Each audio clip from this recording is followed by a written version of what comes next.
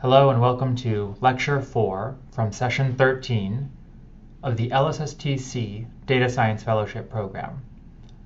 I'm Adam Miller, and today we're going to be talking about non-parametric measures of periodicity, or, as I like to call it, return of the gaps. Okay, let's jump in. We're going to look at some non-parametric methods. So Loam-Scargill, we were actually fitting a model to the data, which is why I call that a parametric method, that model being some Fourier series that's fit to the data and then optimized over a grid of frequencies. But now we're going to use non-parametric methods to look for periodic signals. While Loam-Scargill is considered the standard in astronomy, in part because it was the first good method developed for noisy and sparse data, it does have a few warts. In particular, Loam-Scargill does not handle outliers well, so if you've got some random point that's way far away from all of the other observations, that's going to really tweak the chi-squared measurements that you make at every frequency. And also, Loam-Scargill works best on purely sinusoidal signals. So if you have some signal, let's say a transiting planet, right, that doesn't look like a sinusoid at all, then Loam-Scargill may not do a great job at pulling out the periodicity that's present in the data. So today we're going to look at some alternatives. We'll start by simulating a signal. We're going to use multiple harmonics to make things a little bit more challenging than just trying to recover a pure sinusoid. And if you execute the cell below, you'll generate a periodic signal with a period of 0.7 days, sampled over 2 months, with an average of 2 observations per night. Okay, so let's quickly look at this code. You can see here that we have observations that are taken at random times over a range of 60 days. We have some phase that will come into play in a second of pi and some variance on the noise, and then we use the gen periodic data function. This is the same function that we used in lecture 3 and notebook 3. It is located at the very bottom of this notebook if you want to see how this works. But in short, we put in the time of observation, the period that we want to use, the amplitude of the signal, the phase of the signal, and then the variance. And then I've added a couple harmonics here. So we also have additional signal at half the period of the dominant or true period of the signal, as well as some signal at 1/3 of the true period. We add all of those signals up, okay, and then we can plot the phase folded light curve using, again, our helper function from lecture 3, phase plot with the time of observations, the signal, the best fit period, or we know the correct period in this case, as well as the uncertainties on the observations. And so here we have some signal, and you can see that this looks very clearly periodic, but again, this is not a pure sinusoid. We have some structure here. This almost even looks like a little bit like a contact binary. Okay, great. So now let's run Loam-Scargill on this simulated data and see what we find. All right, so we want to import Loam-Scargill from AstroPy. We then want to measure the frequencies and the power spectral density for these observations. We're going to use a maximum frequency of 5 in this case. We know that the period is longer than 0.2 days, so we don't need to go higher than a frequency of 5. We find that the best fit period, as measured by the Loam-Scargill periodogram, is 0.35 days, and the answer was 0.7. So what we've actually found is half the period.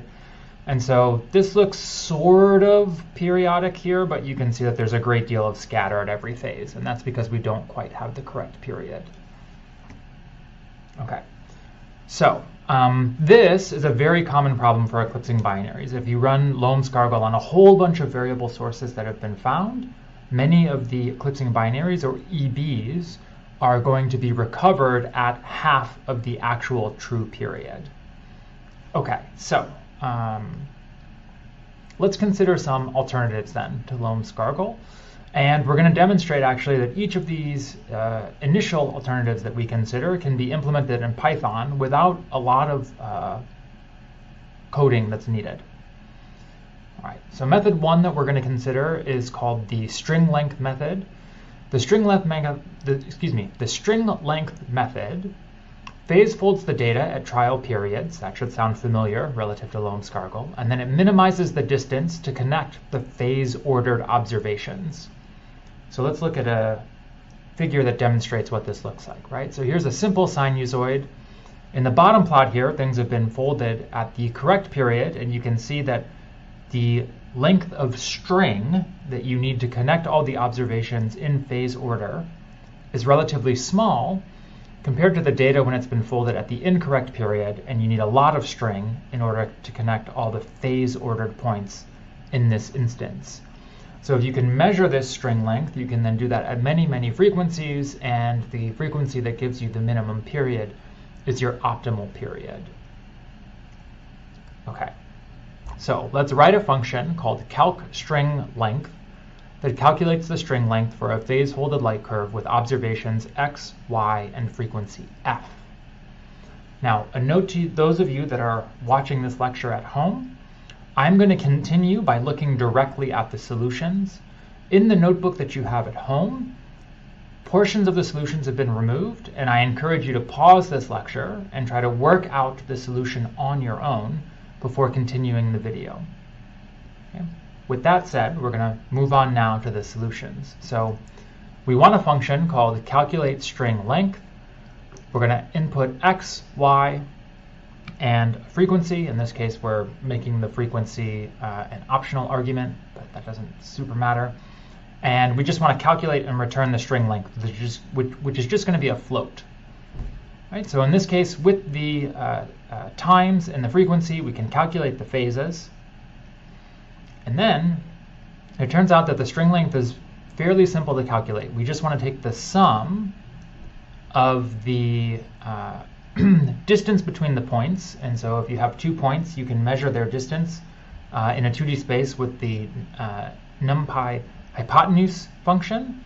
All right, and then we're just going to, on the x-axis, have the phases, although we want to put those in order. So we have NumPy sort phases. And then we also want to have the y values. And in this case, we have the y values that have been sorted, again, based on their relative phase. Now, the one thing that I've added here, the little trick that simplifies this to one line of code and removes any for loop, is that I've calculated the difference between the relative phases and the relative y values. And we're just measuring the hypotenuse along those. This returns then an array of the distance between each of the individual points. That's what this npdiff does here. And then when we take the sum of that, we get the string length. Okay. So now we want to write a function called string length periodogram, or SL periodogram, to measure the string length for our input data x, y, over a frequency grid f grid. So this is going to look very similar to what we did during lecture 3, but we have the SL periodogram. As input, we have x, y, and some frequency grid f grid. And all we have to do in this case is loop over every frequency within f grid in order to return SL-PSD, okay, the power spectral density. It's not actually a power spectral density, but a measure of the good models at every frequency from the string length method. So in this case, we have SL-PSD is just an empty array of the same shape as f grid. And then we want to loop over every frequency in f grid and calculate the string length at those frequencies. Okay. Finally, let's plot the string length periodogram for the simulated data. And as we look at this, let's ask ourselves, does this make sense? Okay. As a hint, remember that there are optimal grid choices that can be made depending on your data. They do vary slightly depending on the algorithm you're using, but the rules of thumb that we developed during lecture 3 apply well here as well. So we have some grid that goes from a maximum frequency that is 1 over the duration, capital T is the variable we used previously for that, of the data, all the way up to a frequency of 10. And then we want to be able to resolve the individual peaks in this periodogram, and so that's why we use a spacing of 1 over 5t, capital T. All right. So then we calculate the periodogram, and everything else here is just plotting, and I've conveniently added some inset axes here in order to show a zoom in around very high frequencies, or the region around the correct period here. So here we see that the string length is much, much shorter, and especially in the inset we can see this at a correct period of 0.7 days. And there are harmonics that also give good string length values. Those are all multiples of the 0.7 day period, so 2x, 3x, 4x, etc., as you can see here in the full plot. And so string length, at least for this particular example, seems to work pretty well. Okay? So that's great. The main downside to the string length method is that it doesn't account for observational uncertainties. So we may have some points that look like outliers, and as a result they could blow up or reduce the string length measurement depending on the phase that you select.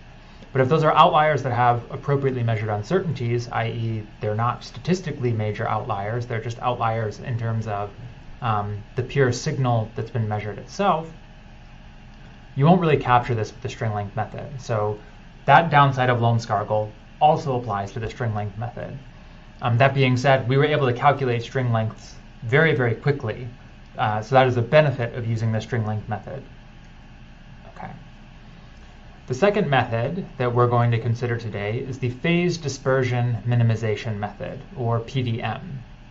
And again, like Lomskargel, we're going to fold the data at a large number of trial frequencies f. All right? So after we have these trial frequencies, we phase up the data to create a phase plot, and then we divide that phase plot into different bins. So here's an example with 10 bins. In every single bin, we're going to calculate the variance, and then we're going to combine those estimates via a sum or average, and we're going to compare that to the overall variance that's present in the signal. So essentially, if you get things correctly phase ordered, as we can see in the bottom plot here, the variance in the individual bins is going to be relatively low, because the observations over 1/10 in phase for a periodic source are not going to vary that much relative to the overall amplitude and variations that you see. Alternatively, if you have some very poorly selected frequency on which you phase folded the data, you don't get any sort of order to your observations within the individual bins, as can be seen on the top figure here.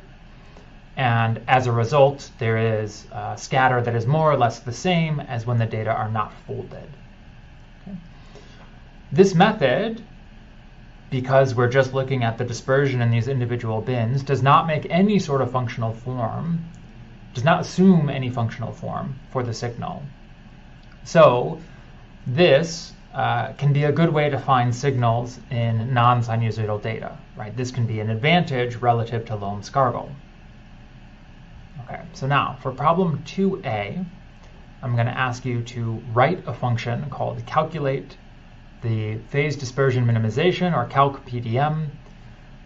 Write a function that calculates the average dispersion and scatter in n equally spaced bins for a phase folded light curve where you have observations x, y, and some frequency f. And then we want to specify the number of bins via a keyword argument called bins. And again, I'll remind you that in your version of the lecture, the solutions have been slightly removed. I encourage you to pause right now and spend a moment trying to solve this on your own. Okay, moving on. So here we have a function. It looks very similar to what we wrote in the string length problem, okay, except here we're calculating the PDM. We've added this optional argument, bins is equal to 10, but otherwise we're inputting data x and y with some frequency f. Okay. For the function itself, we need to calculate the phases. Right. We then are going to loop over the bins. So we have one bin for, oh, and there's actually a typo right here. So this should actually be, we're just going to correct this on the fly. This should be range bins. Okay. The problem, And that should be bins, and that should be bins. Okay. So we basically want to loop over every bin, and we're saying that the data within any individual bin is where the phase is equal to the bin number divided by the number of bins. The phase is greater than the bin number divided by the number of bins and less than the value of the next bin divider. Then, if there's more than 1 point in a given bin, we want to measure the scatter or standard deviation of the data within that bin. So standard deviation of y of this bin, and then divide that by the number of bins, and we add that up for every bin that has data within it. And that's how we get our phase dispersion minimization. Okay.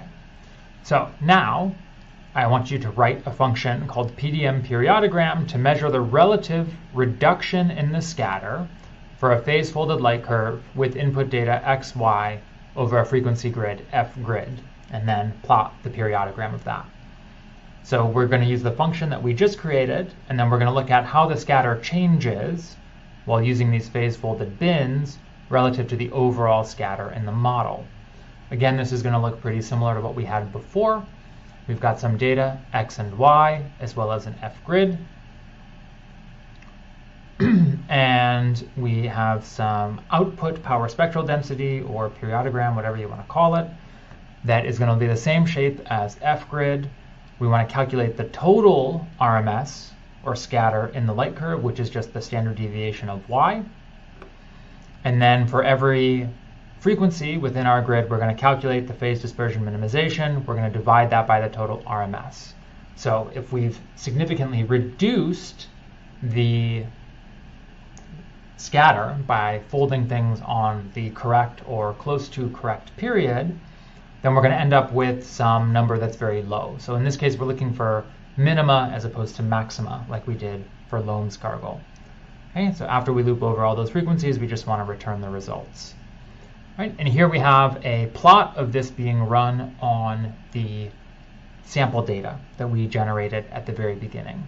So again, we want to create our grid looking just as it would for the Loam-Scargill periodogram. We are also then going to calculate the PDM periodogram, and this is plotting code that is identical to what we had in the previous problem when we were plotting the phase dispersion, the periodogram for string length. Okay, so here once again we can see that there's many spikes at low periods, and then when we zoom in on the region around a few days, we see that the most significant reduction in scatter, or the dispersion minimization, is best at a period of 0.7 days, the correct period. We also see power at the half period, as well as harmonics, like twice the period, 3 times the period, etc. So this method seems to find the correct period for the trial data, so that's great. Like the string length method, the PDM does not incorporate observational uncertainties, though you could make a slight modification and measure the chi-squared in every bin as a way to incorporate uncertainties into your overall measurement. Okay, but the main challenge for those that would like to maybe use PDM as a way to find periodic signals in their data is deciding on the number of bins to adopt. In this case, we set a default equal to 10, and I think 10 is a pretty common choice when people are working on problems like this. But depending on how much data you have, and if you have many, many, many observations, a choice of 10 bins or 100 bins could actually lead to a different measurement of the best period. And the fact that there's no way to sort of optimize the number of bins for all types of variability is the main challenge for this method. Nevertheless, if you're looking for something like an eclipsing binary, as we just saw, PDM might do a better job of recovering the correct period than what you would otherwise find from Loam-Scargill. This method is also pretty quick if you implemented it and executed the previous cells. All right. Here's another method that's very popular in the literature. It's called the analysis of variance, and ultimately it's very similar to PDM. Basically, optimal periods are defined via hypothesis testing, And there are certain types of astronomical signals for which analysis of variance works quite well. But like all of these methods, there is no sort of catch-all. You can't use AOV and get every single type of variable pulsating, eclipsing, rotating, and get their periods absolutely correct. Okay. Method 4 is one that I want to dive into in a little bit more detail, in part because this is a non-parametric method that uses smooth representations of the data. And I note this again later in the notebook, but one thing that's nice about SuperSmoother is that this method actually has nothing to do with periodicity. It's just a way to produce a smooth representation of some data that is changing as a function of time or function of position. Okay, so let's dive into the details for how this works. So SuperSmoother is a least squares approach, wherein a flexible, non-parametric model is fit to the folded observations at many trial frequencies. Okay, so we're going to smooth the data at every frequency in some frequency grid F. We're then going to look at how that smooth model compares to the actual observations, and we'll compare the quality of that model at some given folded frequency F to the overall scatter in the data, and like Loam-Scargill, find the model that basically reduces the scatter the most and consider that to be our best frequency. By using a very flexible model, this helps to reduce aliasing issues that are relative to models that assume a sinusoidal shape. So in other words, SuperSmoother, by not making any sort of assumptions about what the shape of the periodic signal is, doesn't avoid some of the problems where it's common to fit the half period or twice the period with Loam-Scargill that occurs. The cost for SuperSmoother, at least for this particular algorithm, is that it is pretty slow, and we'll demonstrate that here. Okay, so the way that the smooth representation is developed for SuperSmoother is via a localized linear regression. In other words, basically, you have your phase folded data. Let's take some small window. We'll fit a linear function in that small window, and we'll use that to estimate the value of what the smooth function should be over that small range or at some specific point. Observations from this smooth representation are compared to, the actual observations are compared to the smooth model that's made by this localized linear regression to identify the model, the smooth model, that optimally reduces the sum of the squares of the residuals, okay, or what we have called chi-squared in the last couple of lectures. And when uncertainties are available, you can normalize the square of the residuals by the uncertainties. Okay. A couple things. There are some knobs that need to be turned or optimized before running the algorithm. SuperSmoother requires a user-selected smoothing window. This is called the span. It's what I'll call the span for the rest of these slides, which is just a sliding region over which the linear fit is performed. So just very quickly, you could imagine, right, if you're going to look at 5% of phase space, 5% of phase space, 5% of phase space, you're going to end up with models that sort of more closely match every little sort of tick up, tick down that are present in the data. If you use a wider span, let's say 25%, then you're going to get something that's a little bit less prone to following the noise, but it will also sort of undercount the peaks and the valleys that may be present in your data because it's going to be averaging over a much larger window. Okay? So the sort of magic in SuperSmoother is that there isn't sort of a single identified span that is then adopted and used, but instead cross-validation is used to figure out what is the optimal span at every phase within the data set. And then that optimal span is adopted in order to create something that's a bit more smooth and kind of takes on the best features of both a very narrow span and a very wide span. Okay. So the pseudocode for this is to initially create 3 smooth local linear estimations of the data or signal y, at every input position x. And the sort of default spans are 0.05, 0.2, and 0.5. Okay. Then, at every position, you want to identify the optimal span, and you do that by looking at the residuals. So you compare what the value of the smooth model is to the actual observation, and the optimal model is the one that is closest to the actual observations. You then smooth this optimal span at every position with another smooth curve and a span of equal to 0.2. So we're going to take out the strong kinks by performing another smooth. And then finally, the final model is created by interpolating between the smooth models to the optimal span that was generated in part 3 of the pseudocode.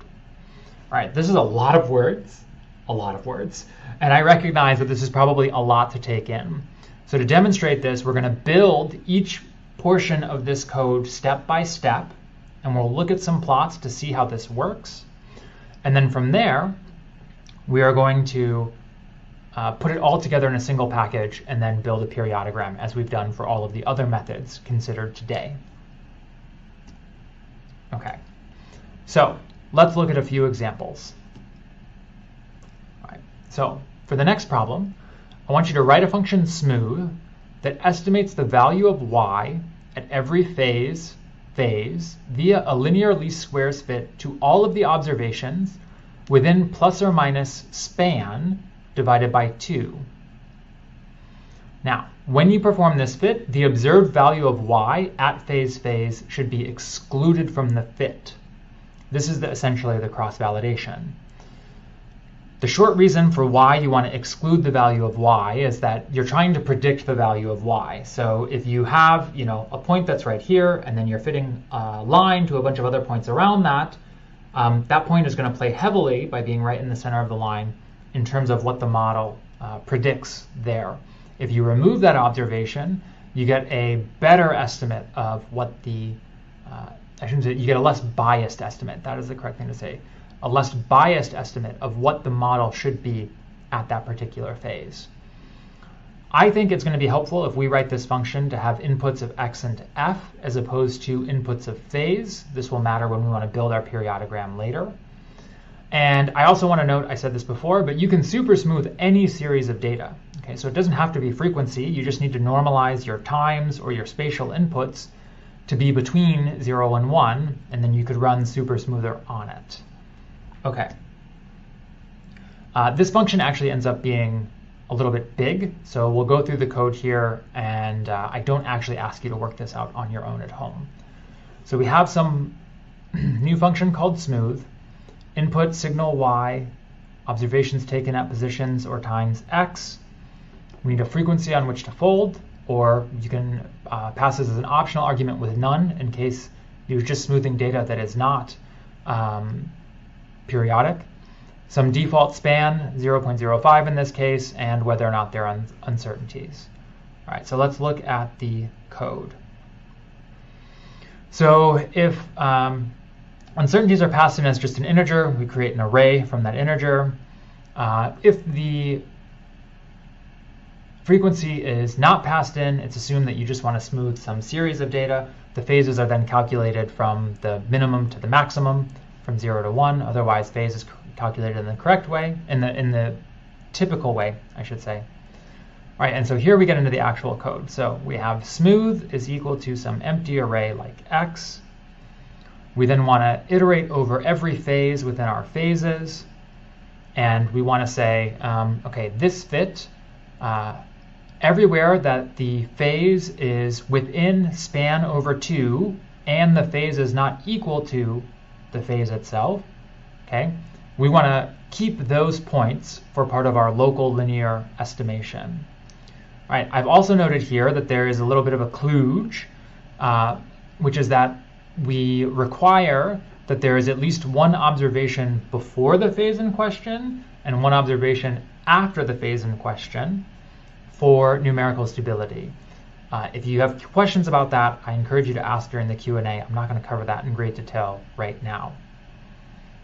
All right, so after we select the data points that should be included in the local linear fit, we then perform a linear fit where we incorporate the uncertainties if they're available, otherwise we ignore them. So that's all that this if and else statement is doing.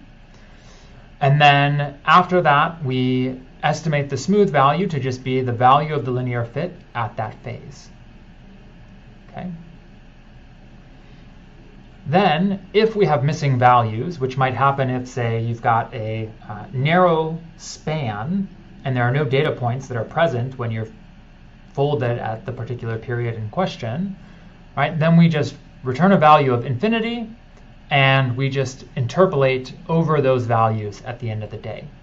So we just have missing smooth here, and this interpolation function will take any any smooth values that aren't present, and we'll just interpolate over those particular values. And then we return the non-parametric estimate for the signal. Okay, so let's see what this actually looks like. So we've created this. We now want to create a smooth representation of the data with 3 different spans, 0.05, 0.2, and 0.5. Okay, here we go. Calculate the phases here. We'll need that for plotting purposes. We then make our 3 different smooth estimates, which you can see here. After doing our normal phase plot of the data, we then show what the smooth models look like. Okay? And this more or less follows exactly what I said. So the tiny span does a good job of capturing what's happening at the minima and the peaks, but it also has a tendency to follow the noise a bit more, right? We can see that it's a lot more jagged, the estimates that come from this tiny span. And in fact, there's a weird, right, downslope right here. That doesn't seem like that's probably a correct representation of the smooth signal. Alternatively, the very large span, 0.5, right, this ends up with a relatively smooth model, but one that consistently does a poor job, fairly consistently does a poor job of actually estimating what's going on with the data. Okay?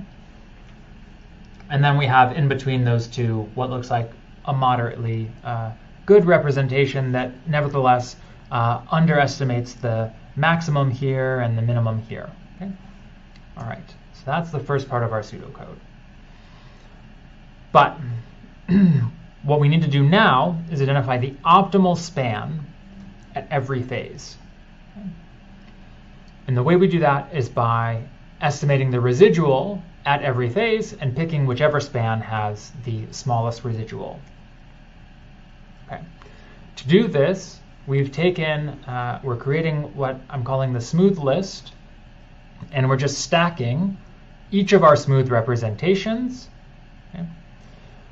And then we're measuring the residuals by subtracting each of these smooth representations from the data itself, y, that's what this resid thing is here.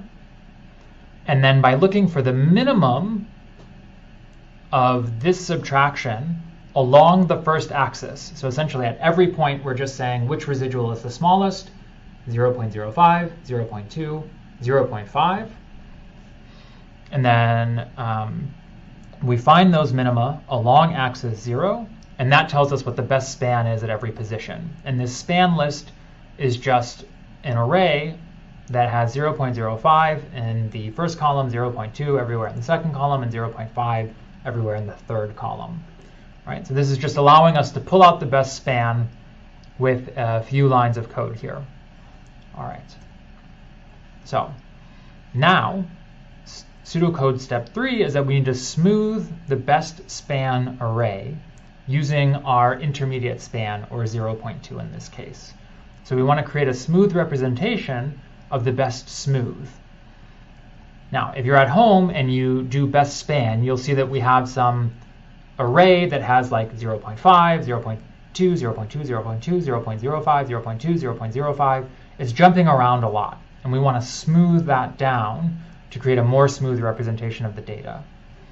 So we're just going to smooth our best span array using a span of 0.2, and we plot that result here.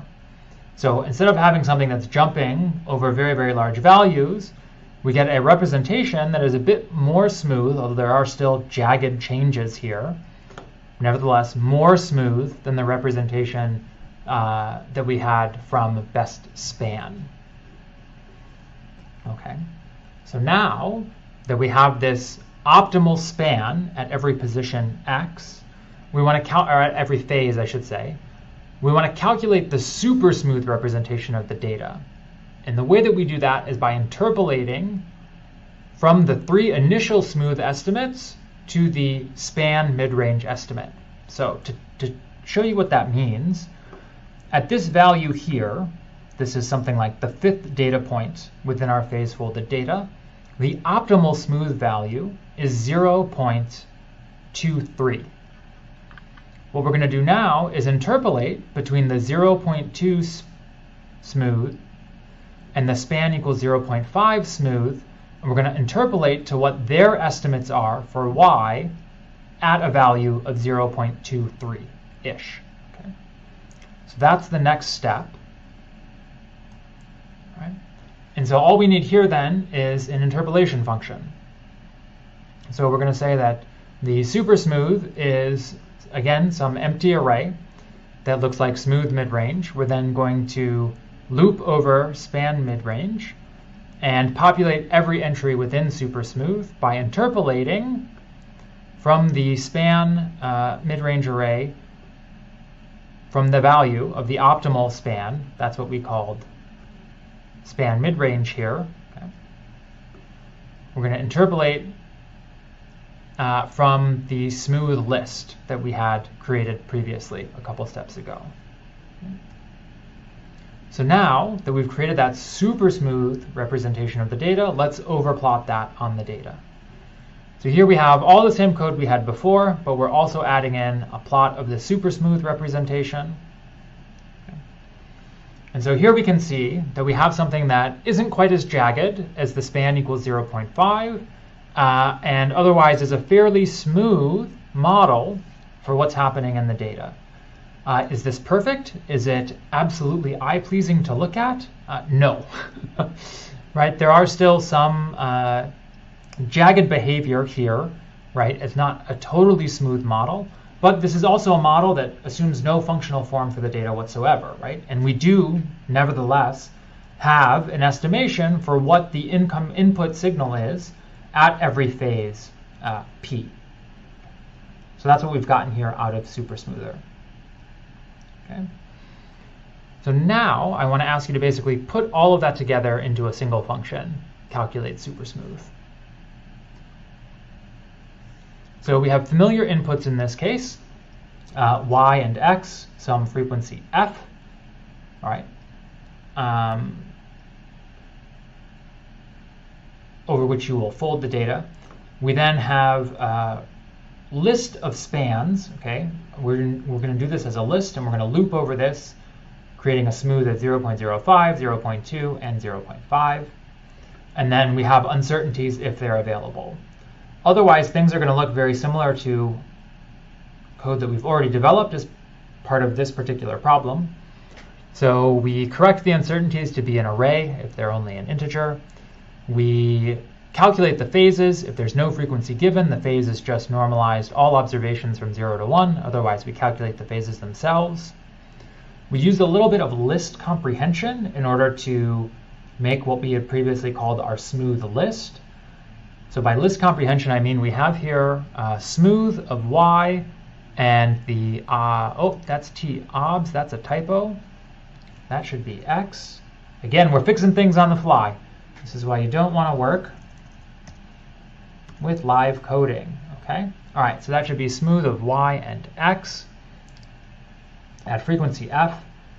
Span, okay, so this is the list comprehension. Span is equal to s for s in spans. So we had spans as a list here, and now what we're going to do is we're going to create a smooth for every value in spans, and then each one of those is going to become part of a list here that then is going to get all stacked together. So this is just like a nice little Python trick that prevents us from having to write a for loop or having to limit the number of spans that we include. So if you wanted to, you could throw in 10 different spans and then get the best super smoother from that. It would slow down your calculation a lot, though. One thing to keep in mind. Okay. We then create the span list, just as we did before. We calculate the residuals. We then do the smooth representation of the best span at every position x, as we did before, which is called span midrange. And then we interpolate the actual smooth models to the optimal or span midrange values, which is what's done here at the end. And we return all of that as an array called super smooth. So again, this is just putting together the pieces that we had before, although in a slightly more compact fashion. That makes things a little bit more general. All right, so now we want to write a function, as we have for every other thing that we've looked at today, called supersmooth periodogram to calculate the supersmoother periodogram. And unlike the other methods above, our representation of the model will allow us to calculate a chi-squared at every frequency. So like we did for Lohm-Skargel, we want to use chi-squared naught, or what is the chi-squared for a constant flat model, as a relative baseline when calculating the power at every frequency that we search. Okay? So here's our function. It looks just like all of our other periodogram functions. So we're getting a chi-squared naught value. We're creating a PSD at every frequency, and then we just want to loop over the frequencies, calculate the supersmooth model, and then calculate the value of the power spectrum at that given frequency. Okay, I went a little quick there, but that's because we've done several of these at this point. Okay, so now let's calculate and plot the supersmoother periodogram for the simulated data. And I just want to note, I've said this already, but supersmoother is a lot slower than any other method that we've tried to write up thus far. And so we're only going to limit our search here to a frequency grid that goes from 0.6 to 3. Okay, so we're talking about a period of roughly like 0.3 days, 0.33 days, up to about a period of 2. Okay, and we're only going to search 1,000 points over that range. All right, so let's execute that. In this case, we don't have to wait because I have the results already, but this will take a little bit of time, several seconds, maybe up to a minute or two, depending on the machine you're using. Okay, but when we look at the periodogram in this case, we see that, aha, supersmoother manages to identify the correct period. Okay, that's great. There's also power at the half period, and then harmonics of the half period and harmonics of the true period. Okay, but the correct period does have the highest peak here. That's great. That's wonderful news. Okay. The true downside of supersmoother, if you actually go back and execute all of those cells, is pretty obvious, and that's that supersmoother is S-L-O-W, slow. It is so slow. In this case, we ran a frequency grid that only had 1,000 points in it, but it was still substantially slower than our previous examples. And each of the previous examples had grids that had upwards of 10,000 points in them. Okay. So supersmoother is not a fast way to search for periodicity in the data. Nevertheless, it does, by not assuming any particular shape, do a good job of recovering eclipsing binaries, for example, where Lohm-Skargel may otherwise not do so well. Okay. Fortunately for all of us, and it seems like this is the case for almost everything that we encounter in the DSFP, Jake Vanderplas has created a faster implementation of supersmoother. It's available via AstroPy or AstroML, one of those two libraries, but you can get supersmoother and implement it a bit faster than the function that we just created today. Okay, so we have just now covered 4 alternatives to the Lohm-Skargel periodogram for measuring periodicity. And I'll give you a little bit of a news flash. Notebook 4, which you'll be working on after this lecture, involves yet another. So that's 5, count them, alternatives to Lohm-Skargel for measuring periodicity. And if I'm being honest, at this point, you should be a little bit sick of creating frequency grids. You should be a little bit sick of looking at periodograms. But you should also be very, very disturbed. Disturbed is not quite the right word, but very disappointed in the fact that all of these methods produce some best fit period, but none of them provide an uncertainty on that period, right? And that's somewhat problematic because uncertainties are at the heart of all analysis, of all inference that we want to do. Suppose, for instance, that I cared a lot about measuring the age of a whole bunch of stars, which, granted, that's an incredibly important problem for understanding things like the evolution of the Milky Way. One way to do this is by looking at the rotation period of those stars. And this is a field called gyrochronology, but the basic idea is that with time, stars rotate ever and ever more slowly. Now, if I use Lomskargel and I say, this star has a rotation period of 3, and then you say, great, what's the uncertainty on that so that I can add it to my plot and fit a model for age as a function of rotation period? Because I use Lomskargel, I would say the uncertainty on that measurement is non-existent. And that's a problem. That's a real problem for then trying to build inference based on the period measurements that you get from all of these methods where you just have some frequency grid. Now, ideally, optimization of models often deals with things like looking at the gradient of the probability density for the model parameters. But periodic models are highly nonlinear, and you can actually see that when you look at the periodogram, right? We get these very strong and narrow peaks exactly at the correct period. But if you're off by just a little bit, so for our example data, suppose you try a period of 0.68, pretty close but not quite the correct period. And then you want to have some optimization that says, okay, figure out the optimal direction to go from my starting point of 0.68. If you're just fitting a line to some data, okay, and you need a slope like this, and you started a slope like this, well, if you increase the slope a little bit, that model's better. If you increase it a little bit more, that model's better. If you increase it a little bit more, that model's better. And so you can essentially search for the optimal slope by just changing the slope slightly and figuring out which direction that change improves things the most. Okay, that's what I mean by a linear model. But that doesn't work for periodic models. If your period or frequency is wrong, and you move by just a little bit, you may actually end up with a representation of the data that's even worse.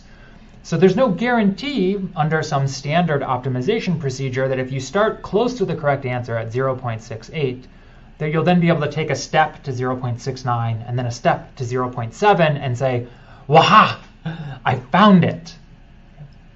And ultimately, this is why we basically have these trial and error methods. This is why you work on a frequency grid to identify the optimal period.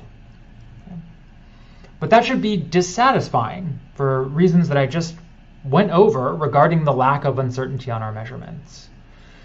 So there's been some effort in building Bayesian methods as opposed to sort of all of these trial frequencies to come up with period fitting methods that allow estimates of uncertainties. Okay? Historically, Brett Horst developed a generalized Lomskargel-Margel. Lomskargel-Margel. Whew, that's a tough thing to say. Lomskargel model, all right? That's generalized under a Bayesian context. And Gregory and Laredo used some Bayesian techniques to look at phased binned models like PDM. Okay? But what I want to do is I want to take lecture 2 and I want to take lecture 3 and I want to smash them together to create an entirely new way to think about searching for periodicity in the data. And in particular, there have been some efforts to use Gaussian processes to model and extract a period from a light curve, and these were developed by Wang et al. In 2012. Using data from the Kepler satellite, Ruth Angus and collaborators were able to basically detect stellar rotation with very, very high fidelity by using these methods, that basically the combination of Gaussian processes and a Bayesian analysis. Okay? we're actually going to recreate that now to see if we can not only estimate the period of a light curve, but also get an uncertainty on that measurement, an uncertainty that would prove so valuable should we then try to do some inference by fitting a model that depends on the period of rotation or eclipse or whatever that's present in a system. Okay. To do this, we are going to use a Gaussian process with a quasi-periodic kernel. Okay. All right, so let's jump into it. Not all of you have covered Bayesian inference yet, and I am sorry for that. What I'm going to do now is an incredibly short review/introduction to Bayesian analysis, which is needed for this problem. I don't think that ultimately you have to have a very deep understanding of how this works to understand the next little bits of software that we're going to put together, and I promise that at a future session, if you haven't seen this yet, we will cover this in great detail. Okay, but here's my very mini overview of Bayesian statistics. So the posterior, which is the probability distribution of the model parameters, theta, given some data x, is proportional to the likelihood multiplied by the prior. So that's this big function you see down here, and it's at the heart of all Bayesian analysis. Okay? The likelihood is just the probability of the data given some model parameters, and then P of theta is the prior. We are going to adopt a standard Gaussian likelihood. Essentially, that just means that we have some model, we have an observations, and the Gaussian likelihood is just that the likelihood is equal to an exponential factor that is the value of the observation minus the model normalized by the uncertainties. And if you're taking the log likelihood, if you're taking the log of the likelihood, this product, basically multiplying a bunch of probabilities, reduces to a sum, and that sum actually is just essentially the measurement of the chi-squared. So ultimately what we're going to be doing is just measuring the chi-squared. That's going to tell us the likelihood. Okay? After that, all we need is to have some sort of model for the signal at every time t or position x. Okay? And as I previously mentioned, we're going to model this data as a Gaussian process. Okay? In this case, we know that the signal is periodic. We know that we're dealing with an eclipsing binary. And if you have a periodic signal, it's common to adopt a cosine kernel for the GP covariance function. So essentially, you're saying that every period p, you're just repeating the same signal every single time. Okay? Now, we saw in Notebook 3 that the actual real eclipsing binary data that we're working with does not have a purely sinusoidal signal because we have a different depth for the two eclipses that are observed.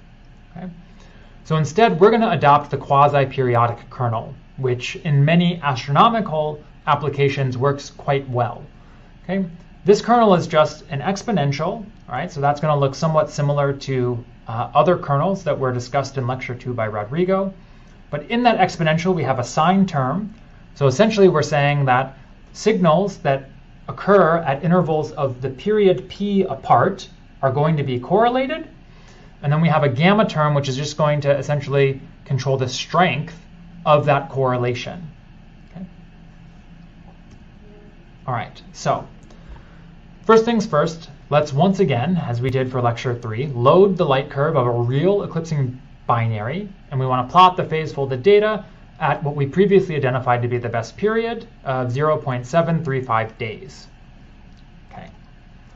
So we're just going to load this in with pandas, and then we're going to do a phase plot. And here we see a nice eclipsing binary light curve. Great. Okay. All right, so now, one thing to note is that evaluating the quasi-periodic kernel, or honestly any Gaussian process kernel, when you have a large number of observations, is computationally expensive. And that's because you have to do an inversion of a matrix, and the matrix is the size of the number of observations that you have. Okay? So today, we're going to use a package called George. And George was designed and optimized to perform the matrix algebra that's necessary to calculate a Gaussian process very quickly. Okay? We don't have time for an in-depth introduction to George, but if you're curious, I highly recommend that you read the documentation on this software. Okay? And then for the MC-MC sampling, this is how we get estimates of the posterior. We're going to use MC. And there's not a lot of time for a full introduction, but I promise MC, this software, and MC-MC sampling will be covered in greater detail elsewhere in the DSFP if you have not yet seen that material. Okay? The advantage of MC for our present purposes is that it's written in pure Python, so we can use any user-defined function for the posterior. Okay? And it works very nicely with George. All right. Briefly, MC uses multiple MC-MC chains that simultaneously explore the posterior probability. So within the MC-MC, as a chain moves from one step to another, okay, any individual chain, which are called walkers, will look at the other walkers within the posterior space and essentially say, I'm over here, everyone else is over here, and everyone else that is over here has higher probability than I have over here. That's going to bias me in my next decision to move this direction. Okay. Another nice thing about having multiple chains is that it's easy to parallelize the MC-MC, but we're not going to focus on that today, in particular because George is already highly optimized to use multiple CPU cores. So we don't need to do any parallelization because we're already getting that under the hood with George. So now we want to write a function called model that returns the mean model for the Gaussian process. There's going to be two arguments to this function, which we want it to be a tuple of length 4. And all we care about is that the third element of this tuple is the mean b. So this is just allowing us to have an offset vertically along the signal, okay, for the value, the mean value of the signal, along with some time of observation t. So here is our function model, and all that our model returns is the value of b. It's basically the model does not depend on the actual time of observations. You could have any mean model you want, again, as was discussed during lecture 2. Okay. So now we want to write a function ln-like to calculate the log likelihood for the data given the model parameters theta. Again, theta is this tuple. And in there, we want to have the log of the period, log of the amplitude, the mean value of the Gaussian process, as well as the log of gamma. That's that normalizing term within the kernel. Okay. So here we have define log likelihood. We unpack theta into these various values. And then this is basically the only place where we use George, but this is important. So we're initializing a Gaussian process with George. We have some amplitude term A. This is just, again, allowing the quasi-periodic kernel to vary in amplitude, okay? As well as the quasi-periodic kernel, which takes as arguments gamma. So we're exponentiating the log of gamma to input gamma. And then it actually expects the log of the period as the input. Okay? We then calculate the GP. Okay, so here's where we define the kernel. We then calculate the GP at every time t, okay, given the uncertainties on the data. Along with the uncertainties on the data, which are added to the diagonal of the covariance function. Okay.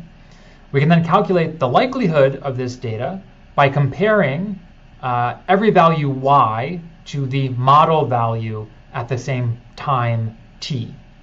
Okay. All right, so that was a lot, but basically we're calculating the likelihood by using some of the fast computation that's provided by George. All right. Now we want to write a function, ln prior, to calculate the log of the prior on theta. And we ask that you use a wide and flat prior on every parameter. Okay. For numerical reasons, it's good if the function that you write here returns negative infinity if the prior probability is equal to 0. And in some ways, log of 0 is negative infinity. But numerically, this makes things work. Okay. So in this case, all we're looking at is relative values in the posterior. So strictly speaking, we are not actually returning the correct prior value here. But basically, because everything is wide and flat, the prior value is the same in all instances. So we just want to say, here are the values unpacked in theta. And then if these values are within the wide and flat range that we care about, so negative 20 to 20, negative 20 to 20, negative 20 to 20, negative 10 to log of 10, and for the log of period, okay, this is equivalent basically up to 10 days, okay, then the prior doesn't matter, it doesn't contribute to the probability, otherwise the prior kills our probability calculation. Okay, so now we want to write a function, log of the probability, to calculate the log of the product of the likelihood with the prior. Okay, so here we have the log of the probability, or the log of the posterior, and that's just equal to the log of the likelihood multiplied by the prior, which is the same as the log of the prior, plus the log of the likelihood. So all we have to do here is return the log of the prior plus the log of the likelihood. And we just have a special case here. If the log of the prior is, if the prior value is equal to 0, then we just want to return, again, negative infinity. Okay, so that's it in terms of setting up our likelihood using George. So now what we need to do is come up with some starting position for our MC-MC chains and walkers. The quasi-periodic kernel means that the posterior is highly nonlinear, right? As I said, if you start at 0.68, there's no guarantee that you'll slowly step over to 0.7 and get the right answer. So we cannot just randomly initiate everything and expect reasonable results. So we're going to use a little bit of common sense here. And that common sense that we're going to use is we're going to run Loam-Scargill on the data. And we're going to figure out the optimal peaks based on Loam-Scargill. In this case, we'll use 3. You could use more, but we're going to use the top 3 peaks from Loam-Scargill. We're then going to start all of our MC-MC chains somewhere close to one of those peaks in the periodogram. Okay? So here we calculate Loam-Scargill for the data. We then want the top 3 peaks, and we notice that some of these peaks are very close because we basically don't perfectly resolve the width of these individual peaks. Right, but we find that the top Loam-Scargill period, when we use n terms is equal to 2, is 0.735 days. So that is, again, close to the correct answer. And then we find harmonics of that and 0.21. Those are the sort of top 3 peaks. So that's where we're going to start our walkers. So we want to initialize 1/3 of each of 150 total walkers around the periods that were identified in the previous problem. And then we're going to run the MC-MC chain for 500 steps following this initialization. So here we have some initial set of points that are starting all around a log period of 0.735. And we're just guessing the other values. We're guessing a value of 1 for the log of gamma, 1 for the log of A, and 10 for the mean value in this case. Okay? And we're just going to create then a random ball, 50 positions, sort of randomly scattered about this best, what we think might be a reasonable period of 0.735. We're going to do the same thing again at 0.367 and 0.21. And then we're going to add all of those together in order to create an array that is 150 positions at which these MC-MC walkers can start. Okay? After that, we're going to create our ensembler by just putting in how many walkers we have, the total number of dimensions in the model, and our function to calculate the log of the probability, as well as arguments that go into the function, basically the data that's going to go into the function to calculate the probability.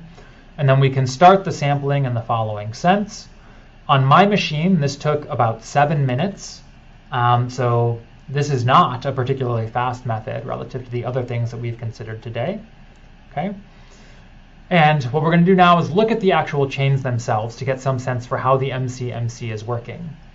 So we have a function called plot chains. It's at the end of the notebook. But you can see here, all right, so we start with some range of periods here. And the chains actually move to a whole bunch of different possible periods. Okay, so we're searching over a wide range in log p here, as well as different amplitudes. Okay, it takes a while for that to happen, but eventually we explore the space. And you'll notice at the very bottom here, the probabilities are quite low for the majority of the models, but there are a few that have very, very high probability. Okay, and we're going to use that now to look at a plot of the probability versus log p. Okay? So here we have log p for the final position of all of our MC walkers as a function of probability. And you can see this is, again, log probability. So the difference between 500 and negative 500 is huge. It's almost unfathomable. It's such an obscenely large number of orders of magnitude. But we have found that around a period of about 0.7 days, the probability of this model is incredibly high, right? So now what we're going to do is restart our MC with all of our walkers initialized around that high probability point that we found in the previous problem. Okay? And we're going to once again have 150 walkers and allow them to go for 500 steps. Then we'll look at the chains to see if it looks like things are going to converge. Okay? So we just create a new position based on the best probability from within the walkers that we had previously. This sampler reset starts everything over so that we're not continuing from where we began. We put a little bit of random scatter so that things aren't all starting at exactly the same position. And then we let things run for 500 steps, which is about 7 minutes. Okay? So here's what the chains look like in this case. And indeed, it looks like maybe things are converging. So there's a period that is not quite optimal, but then almost everything within a few hundred steps jumps down to this log period and look in a very tight range here. So it seems like things have converged in that sense. We have an amplitude that is somewhere on the order of negative 4.5. Right? We have a mean value. This is basically just the mean magnitude of the eclipsing binary. That's about 10.5. That's what we would expect based on the data. And we can see from the probabilities here that everything sort of, again, within about 100 steps, jumps up to very high probability values relative to where things had started and relative to any sort of sampling that we had done of the posterior previously. So it looks like we've got something close to a converged model. In reality, we probably need to run things longer, but that's beyond the scope of what we have in this limited notebook. Okay? All right, so now we're going to make a corner plot of the individual samples, and we want to look at the marginalized estimate for the period of this source. Okay? So a corner plot just shows 2D representation of how each of the parameter models co-vary with each other. Okay? And here we have log period. We have something that kind of looks like a Gaussian distribution. That's beautiful, right? That's exactly what we're looking for. We have some estimate, not just of the period, which comes from the peak or the mean of this distribution, but we also have the width. Okay, we have an uncertainty. We finally have a measurement of uncertainty on our estimate of the period. Okay, and we can actually pull out what that value is. So we can use MP percentile to get the 16th, 50th, and 84th percentiles, or the central 68%. Okay, and from there we find that we have log p is equal to something like negative 0.3077 blah blah blah plus 0.0001 minus 0.000001. Okay, we have an uncertainty, something that has otherwise eluded us entirely. Okay, and then if you basically exponentiate that, you find that the best fit period from this GP method is equal to 0.735085, exactly what we got before for Lomskargel, and exactly the correct answer to within what we can derive from the data. Okay? The cell below, if you execute it, shows the marginalized samples overplotted on the data. Okay? I'm going to ignore what the code does and just look at what the model looks like for now. And this is incredible, right? We actually have a model of the eclipsing binary that looks exactly like an eclipsing binary. And you can see in all instances here, this model basically passes right through the observations. Okay? This is exciting, right? This means the model works, the method works. Right? So that brings us to our conclusion for today. You now have the tools to fit a Gaussian process to a light curve and get an estimate of the best fit period, which we've been doing all day and the day before. But now you can get an estimate of the uncertainty on that period. That is hugely valuable, a game changer. You can actually now do inference with your periods. as opposed to just saying this has a best fit period of 3.2. No uncertainty allowed. Right? Now, a few things to keep in mind relative to the example we just did. You should be a bit worried about burn-in, what we called burn-in, and how we placed walkers in order to do the MC-MC sampling throughout this notebook. Okay? Those are both complex topics, and if you haven't seen talks on that before in the DSFP, we will cover that again at a future session. But I'll say that if you plan to use GPs to search for periods in your own work, I recommend that you read Angus et al. On the GP periodogram. They provide a lot more intelligent methods for initializing the MC-MC so that you have a better chance of not missing out on the correct period for the data. Our method that we use today essentially requires Loam-Scargill to be pretty close to getting the right answer. Otherwise, you're going to be totally hopeless in terms of finding anything meaningful. Okay? But that Angus paper, it's a great resource, and as you saw, you can start with what we have and basically build out models that estimate uncertainty on best fit period in the data. So that's all I have. Thank you so much for stopping by today. And I look forward to chatting with you in just a little bit about notebook number 4 on how you can get period estimates from a method known as conditional entropy. The method that is my favorite, excluding GPs and the ability to get uncertainties, when it comes to non-parametric methods to estimate periods in astronomical data. Thank you.